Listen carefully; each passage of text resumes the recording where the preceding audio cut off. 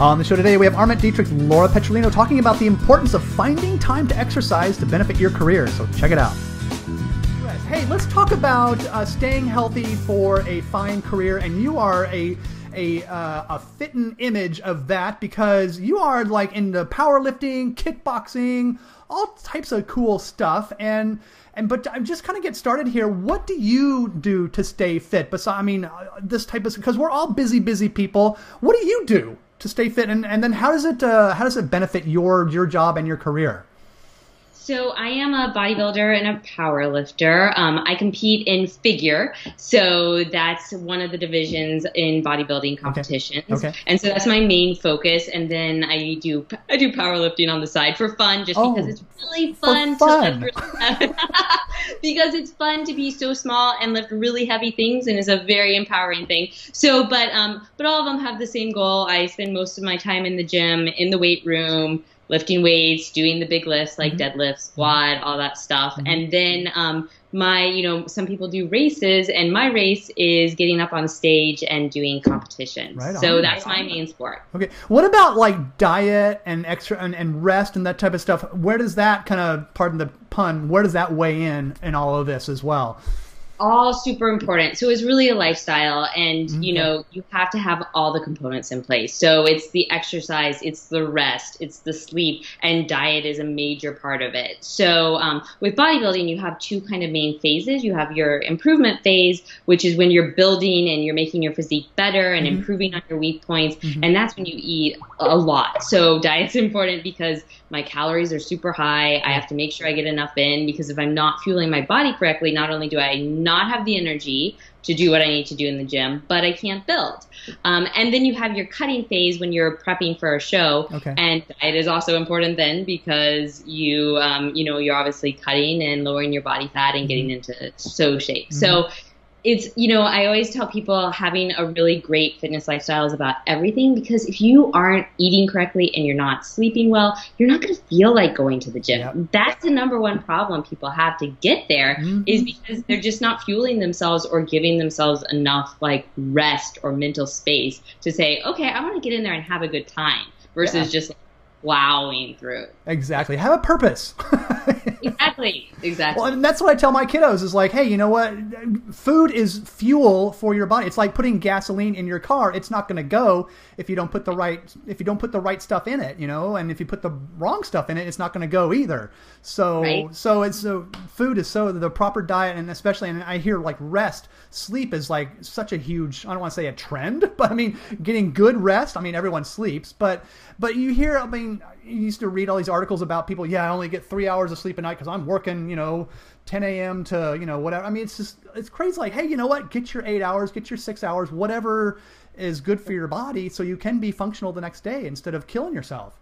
Right. It's not cool to not sleep. It's no longer the cool thing to be like, oh yeah, I'm going on 3 hours a night. It's just not, because you're not as good at your job because your brain just doesn't function. You can't, you can't be active and do what you need to do in the gym. And whatever your goal is, if it's building muscle, if it's losing weight, if it's just being in better shape to run a race or do an obstacle course or play with your kids, if you're not resting, your body's not recovering. And from a physiological standpoint, like, you just can't do it. Your body can only do so much. Exactly.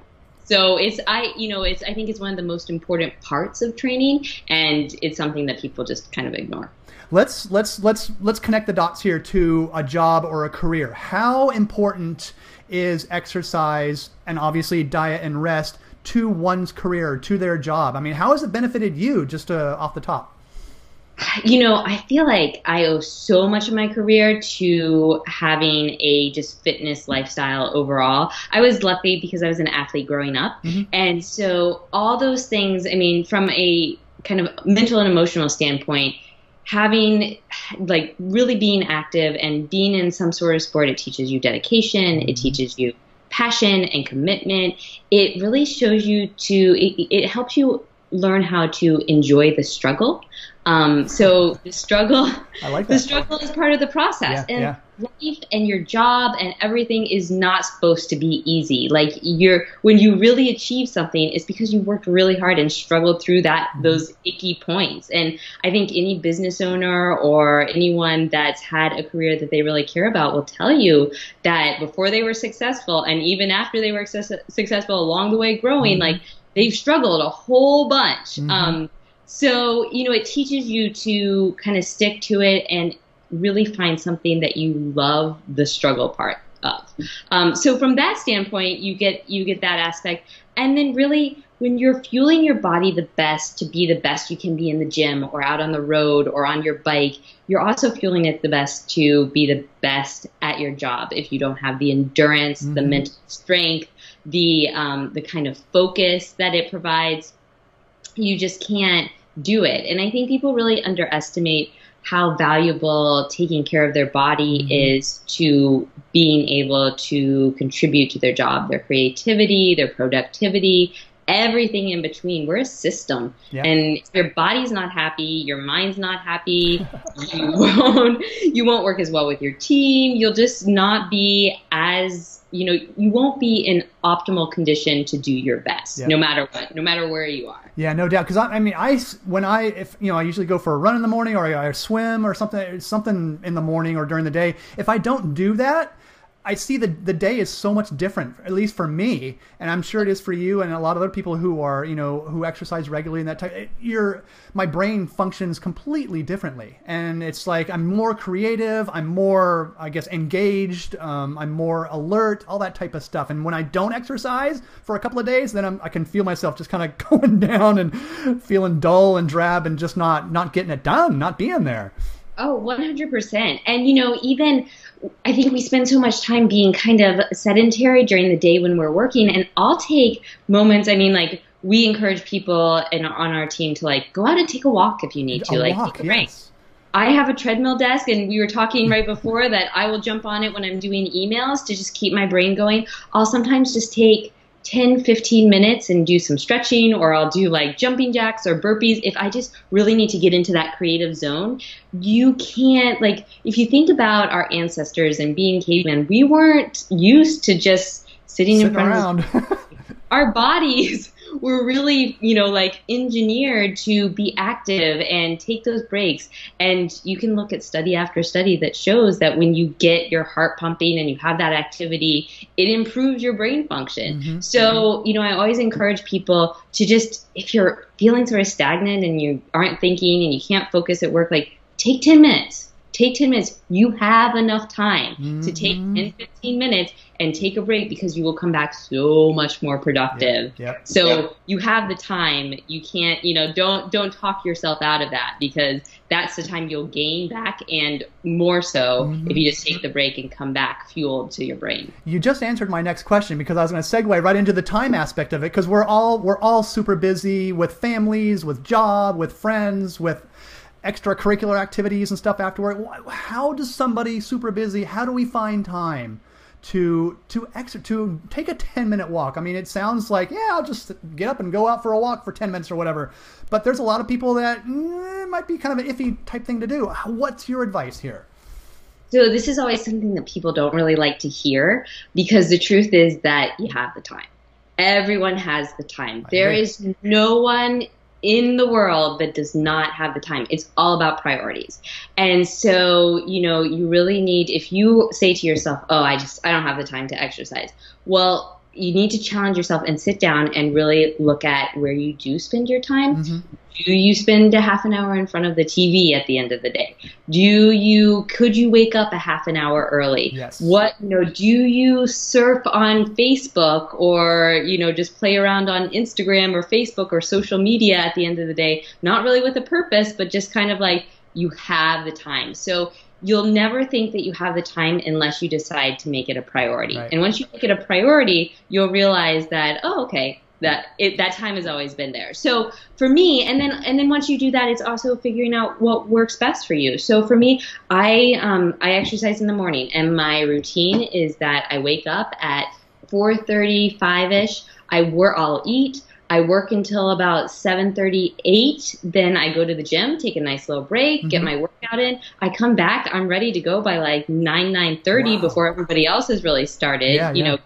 And then I go through my day of meetings. And then at the end of every day, because I work from home, and so I really need that like separation of this is my work time and this is, and so at the end of every day, I go out for a walk and just get fresh air, kind of process through the day, and, you know, get that activity in. And it's really good for me from sort of a mental standpoint, because I'm able to be like, okay, here's me leaving the workday, processing everything going on, and, you know, and then being able to move into the rest of my life and kind of leave that behind. Because again, your brain needs time off of work in order to function fully. So you want to be able to have that separation. So that's how it works for me. Some people work out during the day. Some people do it in the evening. You make it a priority, and then figure out how it works best for your lifestyle. And you wrote a blog post about this, you know, a few months ago in September, actually. It's called "Find Time to Exercise with These 6 Tricks." And I went, man, this is such a great story. And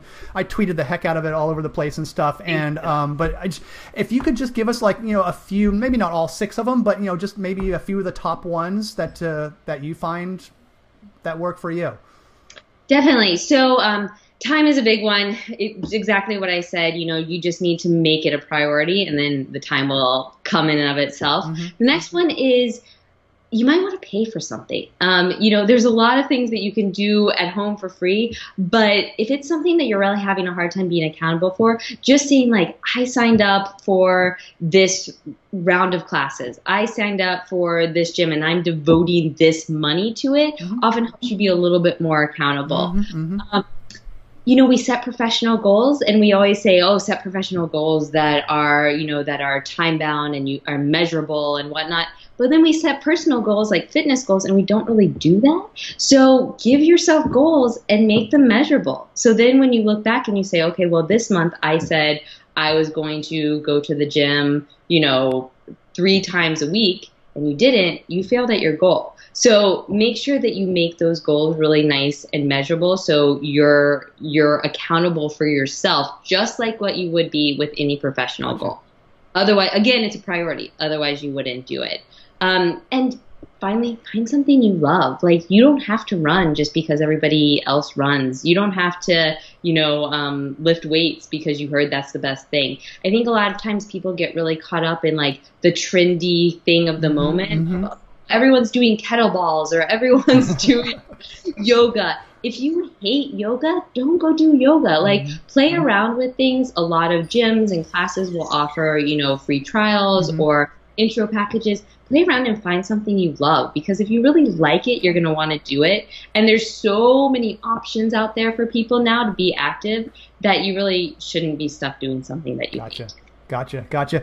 Do you have any like any accountability mechanisms that kind of built in place to kind of keep you on that routine, or is it just you're setting such a routine now that you're kind of on autopilot?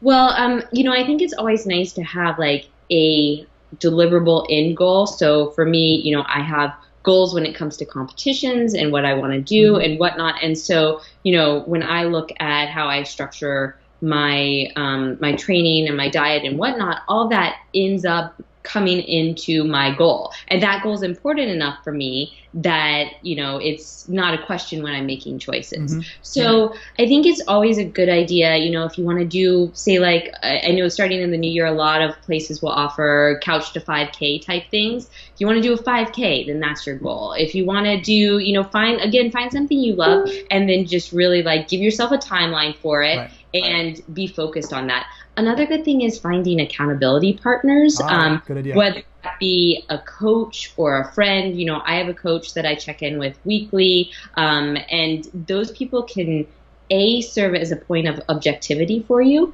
and B, just kind of keep you moving. So they're the people that are going to be like, okay, you know what, you're just being lazy right now. Like, you need to get to the gym, or nope, you really do have time right now. So come on, meet me. Let's just go for a quick walk. Those people are super important. You know, Well, it's almost like in a work environment as well, because you work in teams and you have people keeping you accountable, and goes back and forth. So the same thing with staying fit. So you can be a success in your job. Exactly. Yep. Yes, that's exactly it. You just need those people in your life. And I think another thing on the opposite end is people often struggle with people that aren't supportive of them starting and exercising and whatnot. And it's really important for people to remember that, you know, the reason why when we're in an airplane, they say put your air mask on first, right, and then someone else, is that you can't, you know, people will struggle with family members saying, well, you're not caring for us, or you're not spending enough time. Well, it's an hour a day, maybe half an hour that you're taking away. And if you take care of yourself first, then you really can't take care of others or contribute to your job or your family or what. So that's another important thing. Like, look for those people who support you, and then also know that those people that maybe don't, that's a great way to kind of explain it to them, and that's a way to talk to yourself. So no, you're not being selfish. You're actually being able to give more by focusing on what's good for you. Gotcha. All right, wrap up question here for you, Laura. What advice do you have for others who may be stuck in a rut in this area and want to get started and want to get ahead? Because there's a lot of folks out there who are just, gosh, they're stuck on the couch or they're stuck in their cubicle and they just can't get themselves, you know, kickstarted to get going with something like this. What advice do you have for them? So a couple of things. One, start small. Don't feel like you have to all of a sudden start running 8 miles a day or spending an hour in the gym. Tell yourself, I'm going to do 15 minutes a day. Tell yourself, I'm going to do 20 minutes every other day, and just start small. Give yourself those small measurable goals to really find something you love. If you don't enjoy it, you're not going to do it. It shouldn't be painful to get out there. So find something that you really love. And 3, start right now. Don't say, oh, well, I'm starting in the new year, or, oh, well, I'm going to start after this big project is over. You're always going to have another, oh, I'll do it when. Right. So start right this moment, and just, you know, do what you can and go from there. Right. Yeah. Don't wait for the New Year's resolution thing, because those rarely work out.